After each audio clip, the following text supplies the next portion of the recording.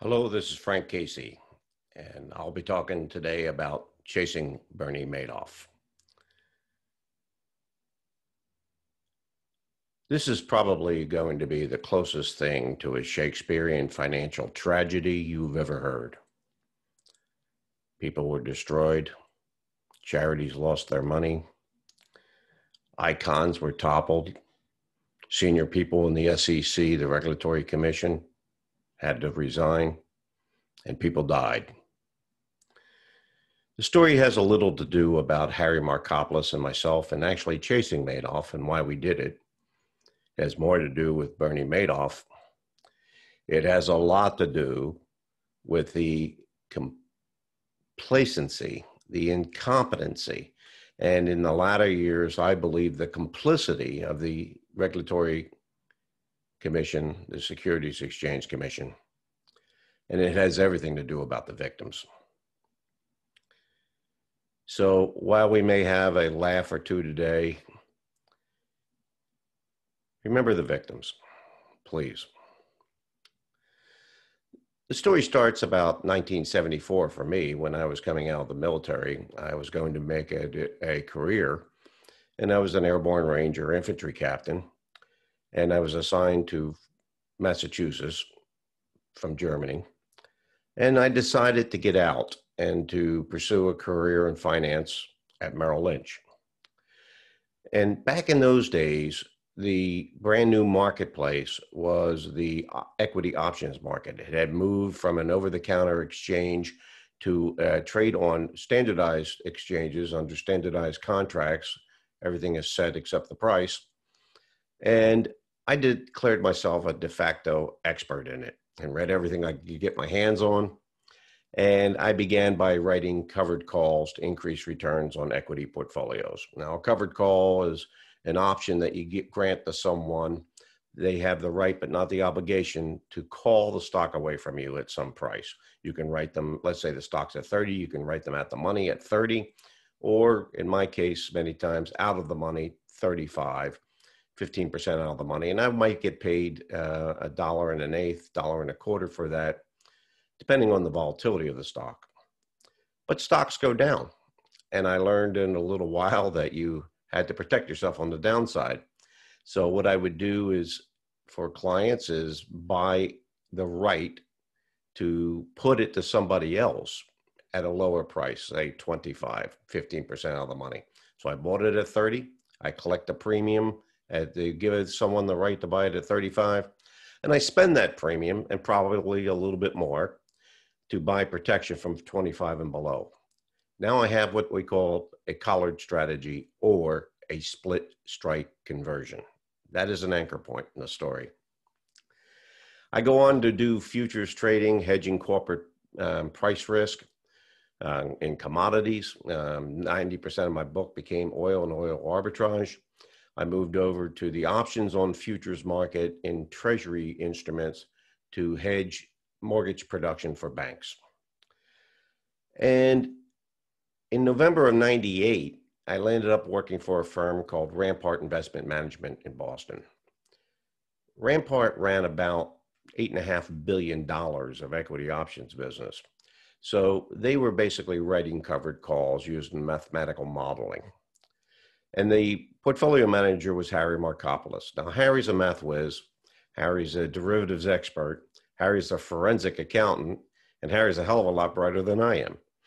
But my job was to sell the service that Rampart did to institutions, but to also help design new product. And I was asking institutions and wealthy individuals, what is it that you would love to see? And they all came back with the same story. Oh, Frank, just make me 1% per month like clockwork. No downside standard deviation, please. But as calm as you can, collect 1% net. Right. I knew nothing could do that in the options market with any degree of certainty. So I began assembling teams of portfolio managers, of hedge fund managers, and they did different things so that they sort of balanced one out in volatility. And then I had banks guaranteeing the return of my client's principal should I lose money. And so it was a structured note principally protected. And I thought it would sell big in the insurance arena. Right church, wrong pew, as they say. It actually took off among the uber wealthy in Europe, and I wasn't selling to the uber wealthy in Europe. So I had to find a way of getting into that marketplace. And Harry Markopolos says to me one day, you know, you're doing all this complicated work, a lot of complexity, a lot of moving parts. And a young friend of mine landed up working for a money manager down in New York City, and he hired one manager. So he's a manager of managers, hired one manager that is producing 1% a month like clockwork. I said, impossible. I'm using 25 to 30 hedge funds. And he said, well, why don't you go see what he's doing? And I did. And the young man introduced me to his boss, Thierry Megan de la Villiers. Now, Thierry was a French nobleman and a nobleman, I believed at that point. And he had a 100-room castle in Brittany. And he went shooting grouse with the princes. And he was also a world-class competitive sailor. And I was a sailor. And so we had some common ground. And he began asking me about my knowledge on options. And I was saying, okay, fine, we do $8.5 billion of this business and increasing returns on portfolios by 1% to 1.5% per year. And he said, well, you know, I hired this manager and he's producing me 1% a month like clockwork. I said, well, who is it? He says, I can't tell you. I said, why not? He says, well, if I tell you and he hears about it, he will fire me as a client and I won't get this return. And I said, why would he fire you? Why is it secret? He says, well, he's doing the business tangential to his normal business and he doesn't want anyone to know. Ooh, I questioned that. I said, well, this is a hedge fund type strategy run by someone on the floors of an exchange. And because Thierry had showed me some daily confirms and they came in net. In other words, there are no commissions specified. So it is a block trader that's most likely doing the business or a market maker.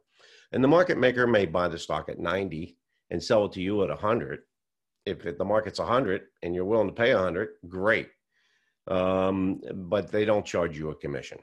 So consequently, everything was priced net and it looked like buy 1,000 IBM, sell an OEX call, and buy an OEX put. Now, the OEX is an index of 100 of the top stocks in the S&P 500.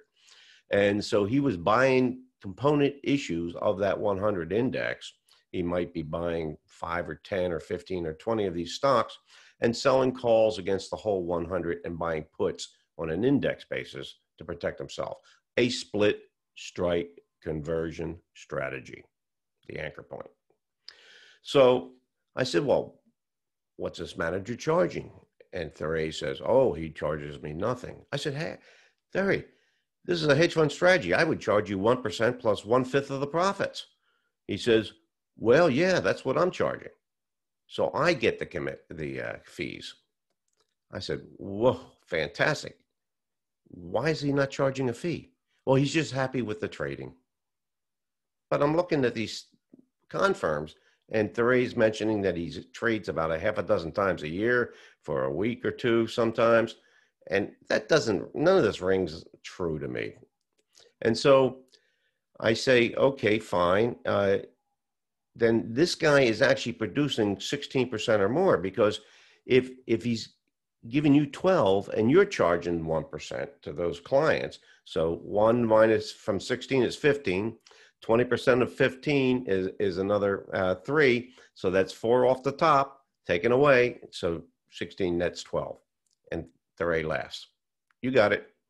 I said, how do you get your clients? He says, well, you know, I know all the French and Swiss private wealth management banks, and I provide them a retro session. Apparently a French word for kickback. He would basically give them some of this fee that he's charging for them to provide clients to him. And he was therefore investing in this secret manager. I said, well, Thierry, this isn't like you have an account at Charles Schwab with a third-party manager who is managing your money, and Schwab is the custodian. Schwab may be the broker, but they have different departments and checks and balances, and you're getting verified statements from Schwab on a monthly basis and daily confirms. I said, this looks like to me you are borrowing money from the wealthy of Europe and you're providing it as an unsecured loan to the market maker on the floors of the exchanges. He says, but you really don't understand it. I know this guy very well. There's no risk in this trade.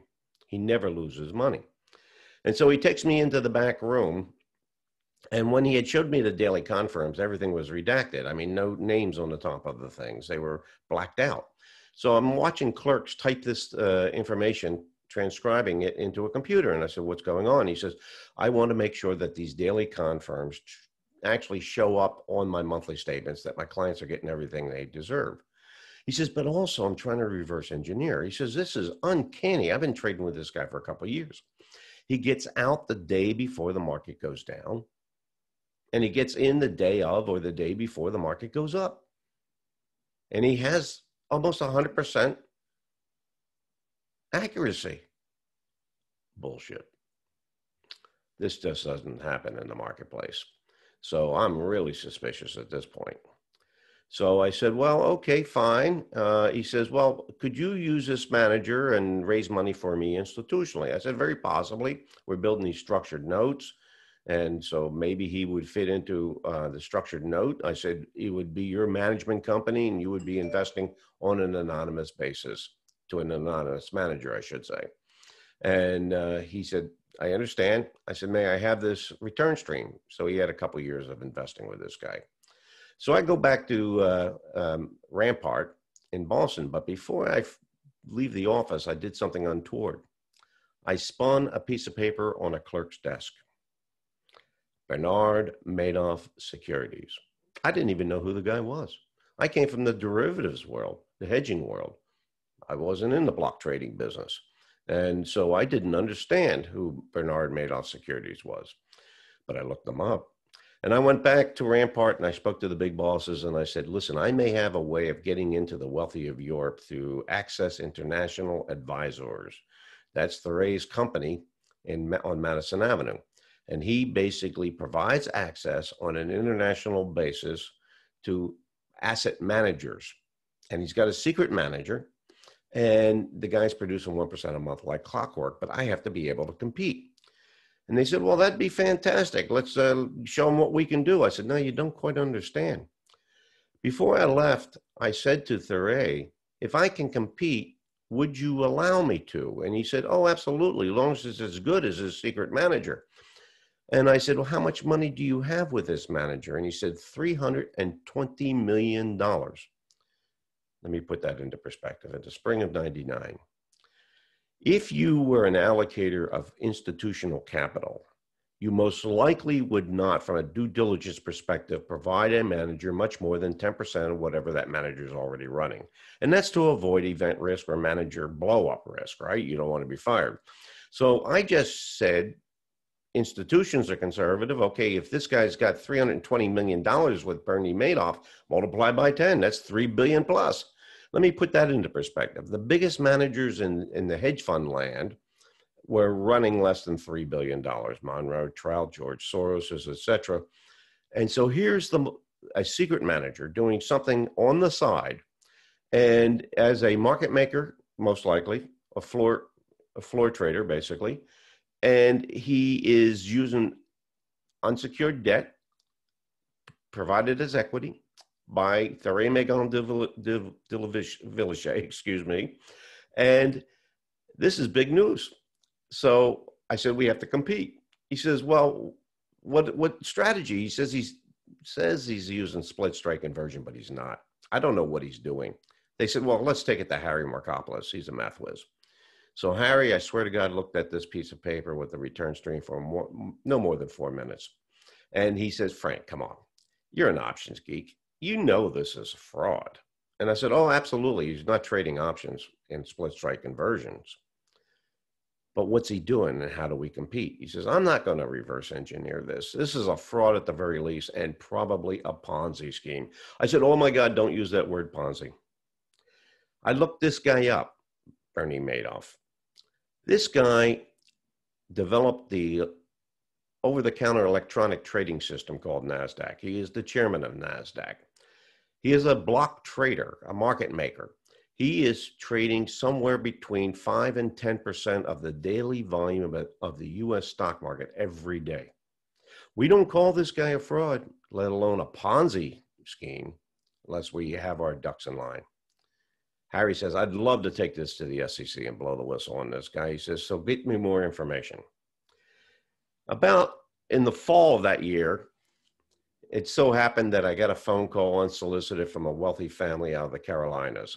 And they had sold their multi-generational business, and they had created a manager of managers structure, a fund of funds in a way. And they called me up and they said, listen, would you meet us at the Swiss Hotel in New York City? And it was rather short notice, but I jumped on a plane and I went on down. And we're sitting at the Swiss Hotel, and they have these low slung hassocks in the lobby around low tables. And they hand me a prospectus. And I immediately flipped to the back of the prospectus, because the prospectus basically says the manager can do anything to anyone, anytime, anywhere in the world using any instrument. That's what a prospectus says. So you immediately go to the back and you look at the addendum, and there it is, Manager A, in a split strike conversion strategy. And he's an also ran. It goes up and down with the markets, which is what I would have expected. Manager B, 45-degree angle from your lower left to your upper right without a downside standard deviation. No downside blips, no losses. I said, Bernie Madoff. Who told you? I said, don't worry about who told me. He says, oh my gosh. They said, don't tell anybody, we told you. And I said, I know. If he hears about it, he will give you back your money. They said, well, can you use our fund in your strategy of structured notes? And I said, very possibly. Now, these people have been trading with Bernie Madoff for many more years, maybe 5 years. So I said, may I have the prospectus? And they said, sure. So I took it back.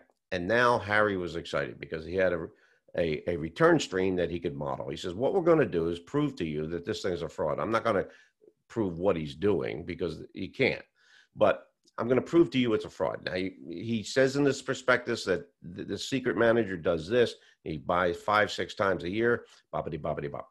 But what we're going to do is create a mathematical model that randomly selects 20 to 30 stocks from the top 100 stocks. We're going to randomly write options on calls and buy puts, and we're going to run that for 4 to 5 hours. He came back to me that day and he says, do you know what it produced? The Treasury bill rate of return. And T-bills weren't earning any 16%. So we knew we had a fraud. We don't know what he's doing and how much this guy is totally running. Now, I have to compete with this secret manager in order to get Thierry-Megan de la Villeche's attention. And you can't compete with a fraud. If we produce a number, the fraudster makes up a bigger number. You can't compete. So we had to get rid of him. Now, that very fact that we were competitors against Bernie Madoff has been heralded by every chairman of the SEC, and I don't understand it. So what? We were disgruntled competitors? Yeah, maybe for a couple of weeks until we found out there was no way to compete, and this guy was an absolute cancer in the financial system. But who better, first of all, to figure out a fraud than a top competitor? They know exactly what the guy's not doing and what they're doing, probably, and they can at least point to the fact that the thing's a fraud. So in either case, Harry goes in May of 2000 to the SEC in Boston. Ed Gallison was the chief investigator for the SEC in Boston. He used to work for Fidelity at one point. He knew Peter Lynch. He understood capital markets. So he understood that this thing was a fraud, but all of his senior people there were lawyers. And in all deference to lawyers, great. If you need one, hire one for a special purpose. You don't put them in charge of fraud at in the capital markets. They just don't understand it. And so Gallison says to Harry, keep it simple, because Of course, right away, Harry's into the third derivative removed. And he's greasing up the boards and he's doing chalk on the blackboards. I said, Harry, how did it go? He says, well, I gave him the 8-page paper that we put together. But if blank looks were dollar bills, Frank, we'd be rich. Now, we thought initially we might be rewarded for blowing a whistle on a fraudster. We quickly found out that there is no reward system, or was none at that time, for such and such. So there was nothing in it for us except to get rid of this guy and get Thierry Megan and de la Villechaise's attentions. So we moved forward for a while and tried to develop a strategy. Harry wouldn't reverse engineer, nor would he really come up with a strategy, because he knew that he couldn't compete. And so Thierry Megan de la Villechaize continued to grow. Now, I tried to develop some businesses with him that were totally outside of this range of split strike conversion competing with Madoff. I mean, we got into other things in the options arena that we might be able to do with him. And so he and I remained friends for several years. And there was a later date, maybe around 2002, where I was having dinner with Thierry down in New York City, and we were having pre-dinner cocktails. And I said to Thierry, I said, Thierry, what happens if Harry and I are correct? He goes, oh, there you go with Madoff again. Oh my God. He says, listen, I've checked this guy out 3 ways to Sunday. You guys just can't compete, and you're irritated. And I said, well, no, what happens if we're right and you're wrong? And he put down his drink and he looked right at me in a very solemn voice. He said, Frank, if I am wrong and you are right, I am a dead man. I kind of laughed a nervous laugh. I said, what do you mean? He says, well, let me put it to you this way. I'm the past president of Credit Lyonnais USA. I know every wealth manager in Europe, all the big bankers. I have all of my money in Madoff. I have most of my family money in Madoff. And a researcher after the fact told us that his family bailed out Louis XIV. I mean, he says, I have every one of those bankers in Europe in it. I have one of the biggest heiresses in Europe in the cosmetic industry in it. And I probably have half the royalty of Europe in it. I have no out. And that's when you realize that a man is totally captive. He is Madoff. He's sold his soul to the devil. So I left Rampart and the end of 2001, and I moved on down to New Jersey to join a hedge fund of funds. It was a very advanced fund of funds that we were really risk managers. And I was raising money for them. And I was always keeping an eye out for a good hedge fund guy as well. And I traveled quite a bit to the conferences, etc. I quickly hired away Harry's right-hand man, Neil Cello. I threw his hat in our ring when we were looking for our first analyst, and he joined us. And so he was on the road as well. And around June of 2000, Harry calls me and says, hey, I found a way of competing with Madoff.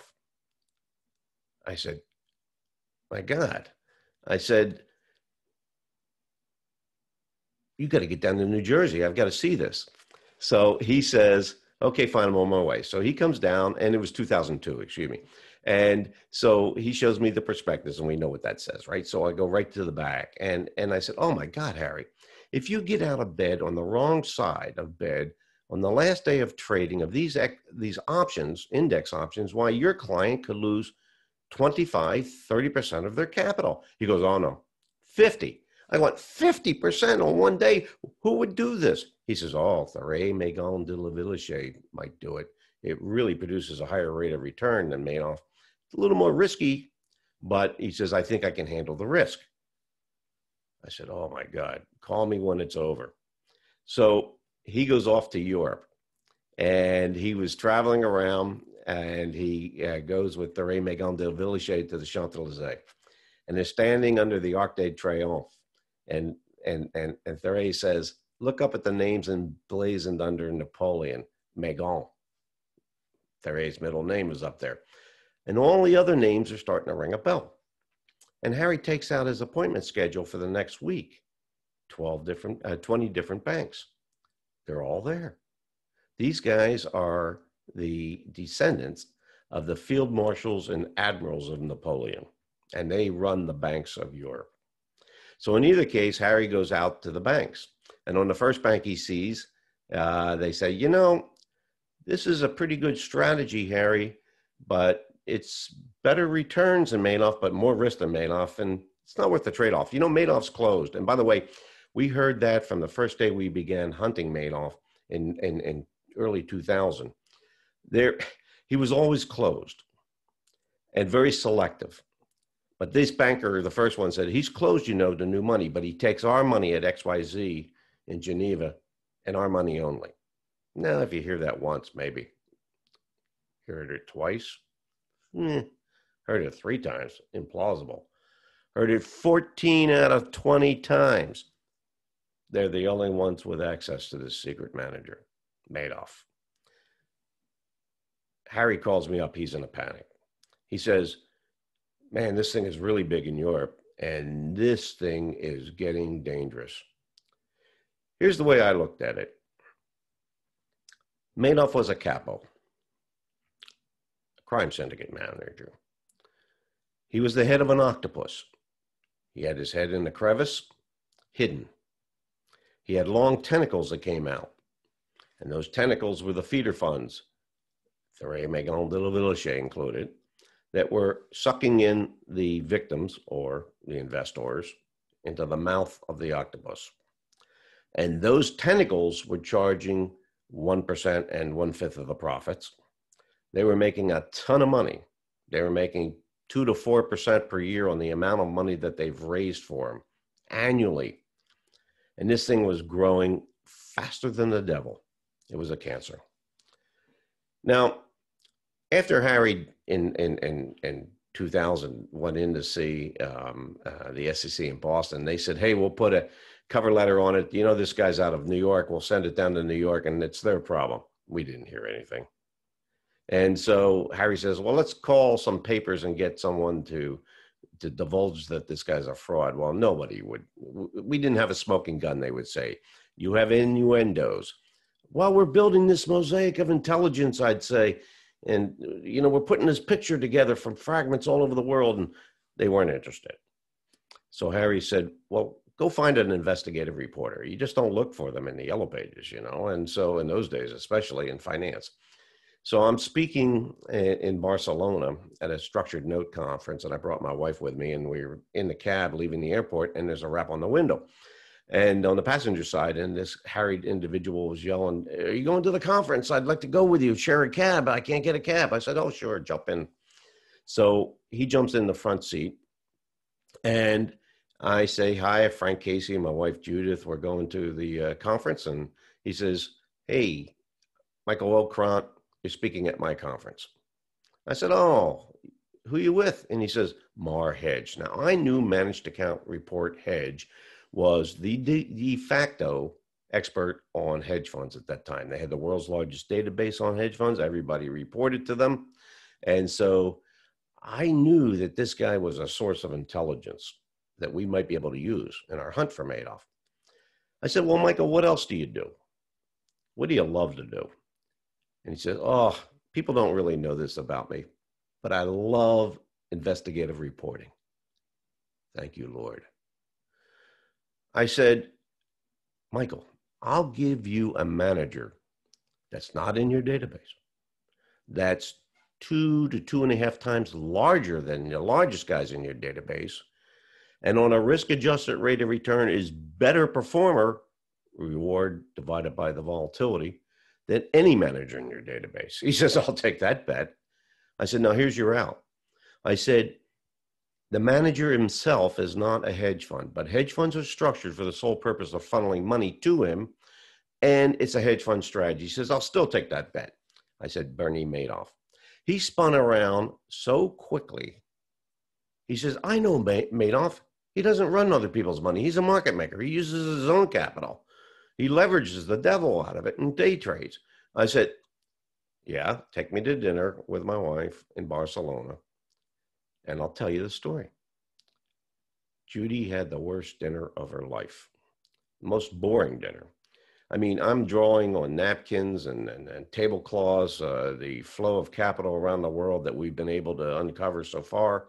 And he says, you know, on the surface of things, he says, I'm going to write this story. But he said, I'm not going to call this guy a fraud, but if this guy is really this big and he's secret, and I've got to tell this story, but I don't understand options. I said, don't worry about it. We'll educate you. He was out of New York and we were out of Boston. So we did. And we gave him the name of all the floor traders and so forth and reference points. And he said, he called me up just before he was going to print. And he said, you know, I've got to call Madoff to allow him to comment. I said, oh, he's never going to respond. I mean, he's secret.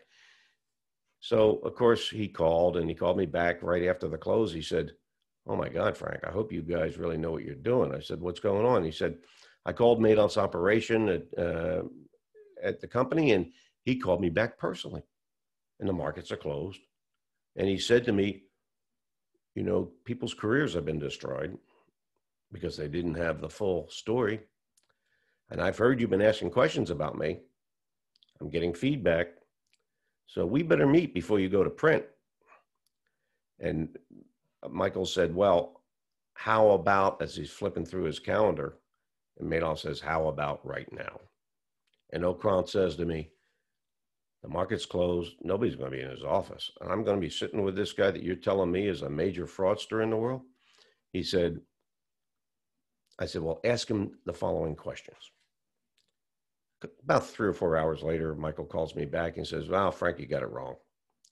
He says, you know, I got into investigative reporting because I was raised by my uncle, who was a fraudster.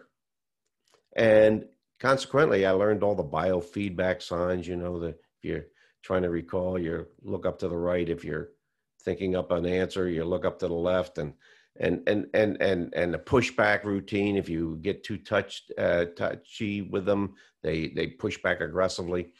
And so in either case, he says he displayed none of these characteristics. It was like having tea with my uncle, my fraudster, at the Ritz. I said, I don't know. Did you ask him the question? He says, oh, I did. I said, Mr. Madoff, I hear from our investigation that you may be running $10 billion. I picked that number out of the air. I just wanted to see what the guy was going to say. And he said, Madoff kept quiet for about a minute. He says it was horribly uncomfortable. And he says, I'll admit the $7 billion. I said, we got him. He says, what do you mean we have him? I said, well, Harry's figured out that the world's exchanges and options wouldn't be able to cover $5 billion. And that daily trading that he would have to do in this stuff would be 7 to 65 times the daily volume. And he's bigger than the marketplace. I said, did you ask him the follow-up question? He says, well, I was about to.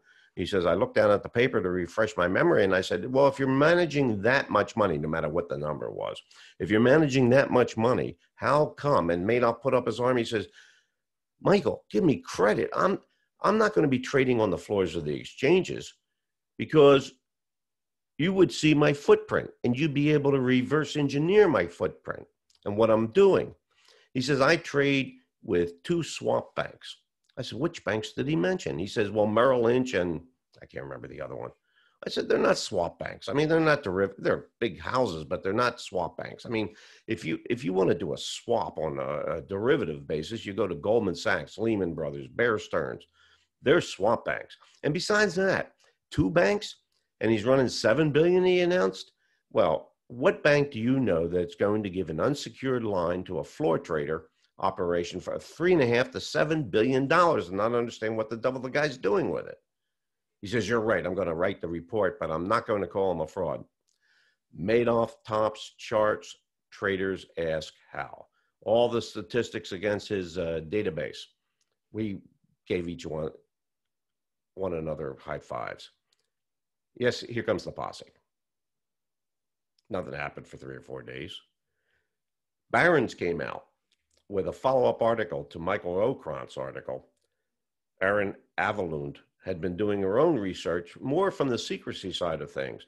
And she quoted a lot about Michael's article and said, Madoff is so secretive, even clients are asked to keep mum. And she goes into the secrecy routine. Now, the SEC may not have the budget to subscribe to a technical journal like Mar Hedge, but they surely could have afforded 75 cents to buy Barron's. And so we thought for sure, here comes the posse. Nothing happened for weeks, months. We were getting nervous. Who is this guy? I mean, we know who he is, but who really is he? How can he squash an investigation from the SEC? This doesn't make any sense. Harry then begins to descend into a bit of paranoia because he goes down to his local sheriff and in the suburbs, and he starts telling him the story, and the sheriff listens to it, and he says, I don't understand all the intricacies of derivatives and finance, but yep, you're going to get popped. The feeder fund guys are making a hell of a lot of money. And by this time, I'm starting to pick up stories that maybe some of the investors are ex-KGB, FSB people.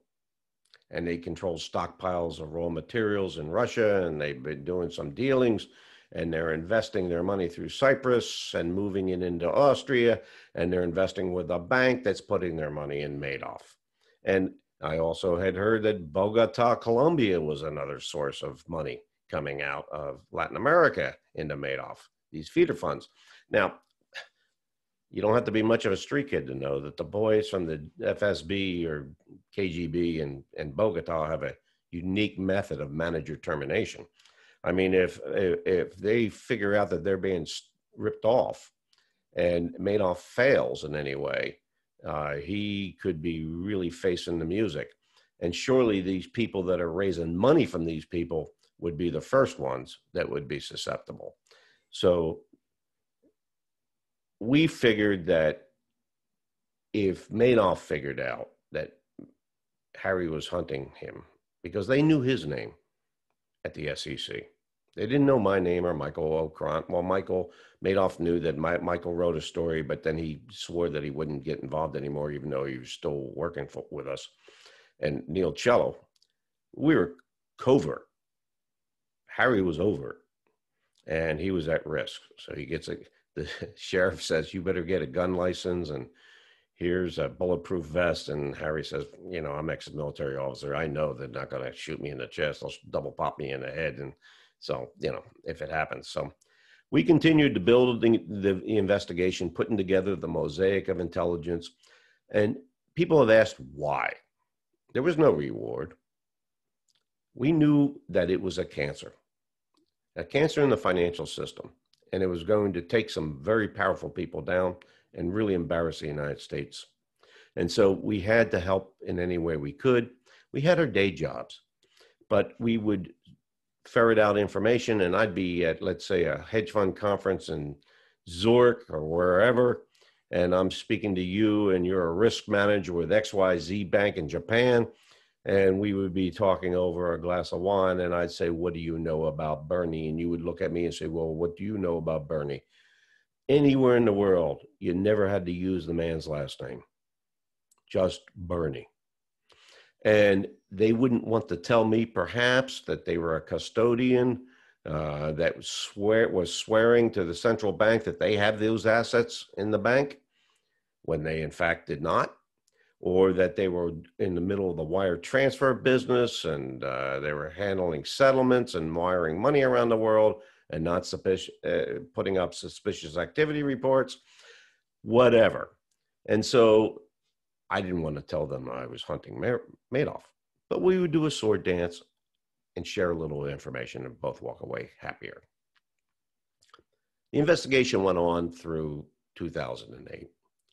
In 2005, around late November, early December, Harry submitted his third piece. Now, this one was 26 pages long, and it had 29 red flags. These were not innuendos. Call this person. Here's their contact data. They're the chief marketing officer for the options exchange in Chicago. They'll tell you that they've never seen the footprint of any activity coming from Madoff. Call this woman. She's the head of derivatives at Goldman Sachs. She'll tell you that this never saw him and has never done a swap with him. And in the options market, we had things like, here's how big he is relative to the total world market in options. It's totally implausible. Go ask him for his DTC number, depository trust number, and see if he's trading options. He wasn't. He didn't have an options desk. We couldn't figure out that he had one anyhow. So we were the biggest option traders at the time, and we never saw his activity. So in either case, he submitted it with print like Titanic sinks, that large. The world's largest hedge fund is a fraud. Now, if you were in charge of investigations at the SEC in New York, do you think you might want to read that piece? Right into the circular file. Disgruntled competitors. Stupid. I never knew anything about the individual investors, especially the Jewish investors. Now, I knew that Ponzi schemes, which this was, it's a rob Peter to pay Paul. You take new money into your right pocket and you're shifting it over to your left pocket to cover debts and outflows of returns that you're really not making. And so I knew that those things are frauds of affinity. In other words, people have to have an element of trust. And I understood in the institutional world where we came from that the institutional element of trust was there because he was a big broker dealer. He traded 10% of the daily flow of the markets. And he was known as an innovator. And so he came up with this option strategy, but he wouldn't tell anybody about it. And so they just were happy and willfully blind to the whole thing because they were making tons of money from it. And so we understood that. But I never thought about the individuals. Why would he need individuals? I had more stupid banks around the world that were willing to wire billions of dollars. They couldn't get in enough investment.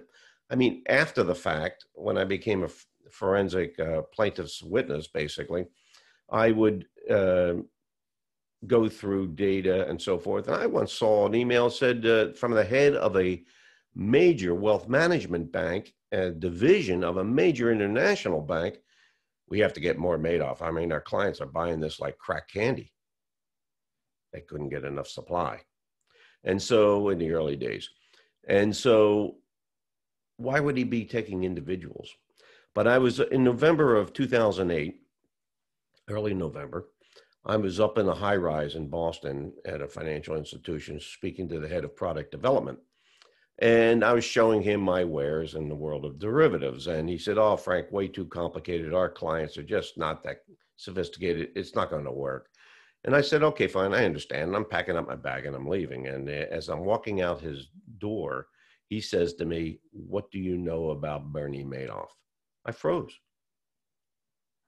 I spun around. "Who are you?" And I'm going to call him Abe. He says, "You know me. I'm Abe from XYZ. Head of product development." I said, "No, who are you? Are you an investor? Are you a feeder fund?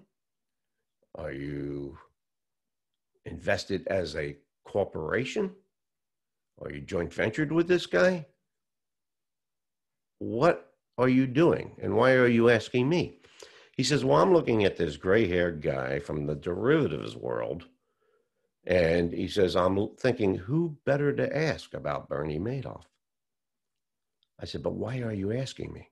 He says, "I'm going to tell you the story, but I need to know what you know. I don't want to taint your output." I said, "I'm neither confirming nor denying that I know anything about Madoff.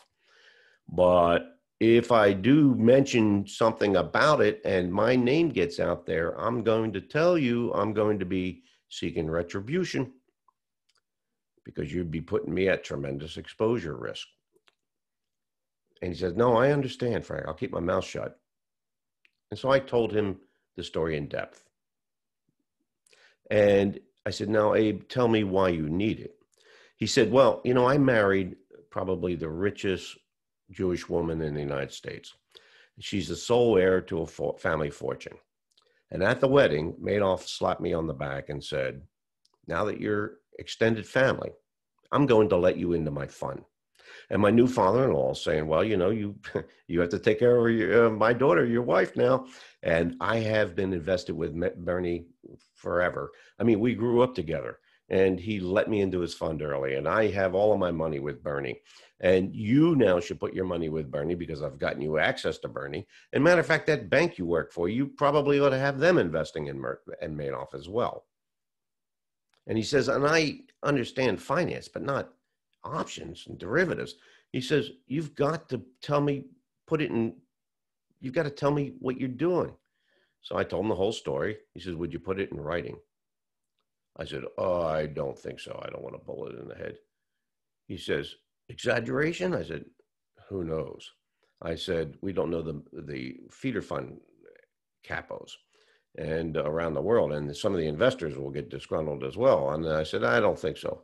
He says, please, I need to save the family. And I really don't understand what you told me. I went home, had a drink, had a cigar and a second drink, and began typing the longest email of my life. I had 26 of the 29 red flags, 3 pointed directly at me. And I scrambled them. I put a monster disclaimer on it. A dog found it on a sidewalk, brought it to me unsolicited, and I picked it up and read it, but I'll give it to you, but I neither confirm nor deny. Do your own due diligence. And I hit send. I didn't hear anything. 30 days later, I'm riding down my elevator at the high rise where I live in Boston, and my cell phone rings. And it's Harry, and he's screaming. Madoff just capitulated, and he named $50 billion, the exact number that we said he was running. In May of 2008, Harry had sent an email to the head of risk assessment at the SEC, who contacted him because he heard that maybe he should do so. And he said, we gave this thing to you at somewhere between $3 and $5 billion. It is now over $50 billion. You should all go burn in hell. And we meant it. We were mad. And so anyhow, he announced that he ran a 50 billion Ponzi. I said, hold on. There are people in this elevator. Let me go up. So I go back up and my second cell phone rings. And it's Michael Okront, the investigative reporter. And he says, hey, did you hear? And I said, yeah, I'm talking to Harry and we're doing one of these numbers. My house phone rings. And my wife comes to me and says, he won't say who he is, but you know him. And it's referenced this Madoff situation. And I thought, wow, some slick reporters already figured this out. So I told those guys I'd call them back and I put down the phones. And I picked up the house phone and he said, it's Abe. And I said, from the month earlier. And I said, Abe. And he almost was choking up crying. He says, I heard Madoff collapsed. You probably have heard it, and you're probably talking to Harry. I said, oh, yeah, and Michael and me, because he knew all the players. And I said, what happened, Abe? He says, sat my father-in-law down at the kitchen table. And I began reading that email. And I swear to God, every word, because I didn't want to miss anything important. And the next thing I know, my father-in-law is bent over and he's had his head between his knees almost. And he was rocking back and forth. Who are these guys? Where are they finding this information? I mean, I don't believe it. And at the very end, he stood up abruptly and he says, I do not believe it. Bernie is my friend. He would never do this to me. We just lost everything. And I put down that phone and I had fist of rage. I was so bullshit. And I called up Harry and Neil and I said, we missed it. We were chasing institutions around the world, but we didn't even know that he was ripping off individual Jewish investors. Now, he destroyed charities. He got Elie Wiesel, the Nazi hunter. I mean, he got he got some Hollywood people. I mean, that son of a bitch. So in either case, postscript. Harry and I talked several times right after Madoff went down about poor Thierry Megon de la Villiers. And should we call him? And I said, no, I'm really hesitant because it's going to sound like I told you so. And so a couple of weeks later, a week and a half later, Thierry Megon, after he figured out he couldn't get his money back, locked the office door at night and slit his veins down and across. And when I was doing Frontline, the Madoff affair, Marty Smith, the producer, said, what do you think about that? And I said, paraphrased, in my mind, and maybe my mind only, this man was a hunter and a sailor. If he couldn't take the pressure, he could have feigned an accident. He chose the methodology of death that he did to atone for his sins of omission. Cut. Marty says, that was powerful. I've got to get that backed up. And he finds Thierry's brother in Paris. And you'll hear his voice on that tape. It's a little old-fashioned. But when you affront your clients and your friends, this is the way we handle it. In other words, they go out like royalty. And I cried. Thank you.